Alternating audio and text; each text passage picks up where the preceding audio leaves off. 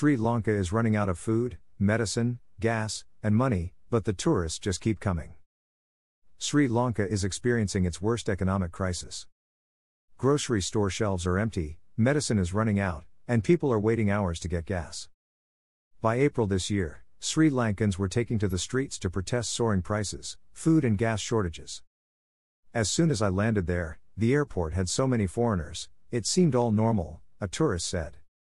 While the media kept showing all the protests, I saw nothing except a handful of people in Colombo. The whole place was very calm. Even as the country buckles under the weight of its worst economic crisis on record, tourists continue to flock to Sri Lanka.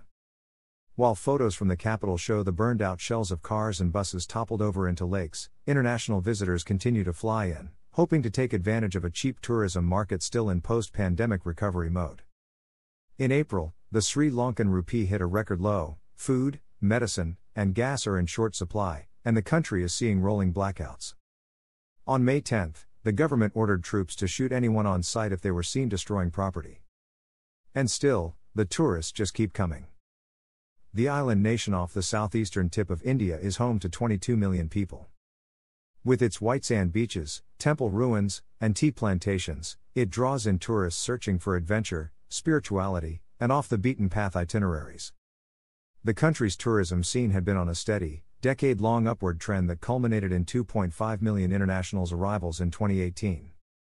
In 2019, before the pandemic, travel and tourism accounted for 12% of Sri Lanka's GDP. But on Easter Sunday in April 2019, coordinated attacks carried out by suicide bombers across the country killed more than 250 people. In the immediate aftermath of the attacks, international arrivals to the country dropped by as much as 70%. Arrivals in 2019 fell to 2 million and plummeted to barely more than 500,000 in 2020 as the pandemic gripped the world, per the World Bank. The country's dependent relationship with tourism, as evidenced by authorities' interaction with travelers, is still on display in the current crisis. Now, as many countries across the globe reopen their borders and reap the financial benefits of welcoming back tourists, Sri Lanka is facing a fresh crisis. With its foreign reserves at a record low, the country is on the brink of bankruptcy, and the economic crisis has become a political crisis. The country's leadership has declared a state of emergency twice since the beginning of April. Sri Lanka is also facing a food crisis, with imports down and domestically grown food on a decline, thanks to a fertilizer ban. On May 14, Ranil Wickremesinghe, the newly elected Prime Minister, told the BBC he would ensure families get 3 meals a day, but also said the crisis was going to get worse before it got better. 3 days later, he said the country was down to its last day of gasoline. Every place I ate had something crossed off their menu that they couldn't provide because they couldn't get the food imported, a tourist said. At a nice Japanese restaurant at Galface Mall, they had no liquor and no meats with the exception of chicken. A couple of tourists rented a tuk-tuk for the entirety of their trip.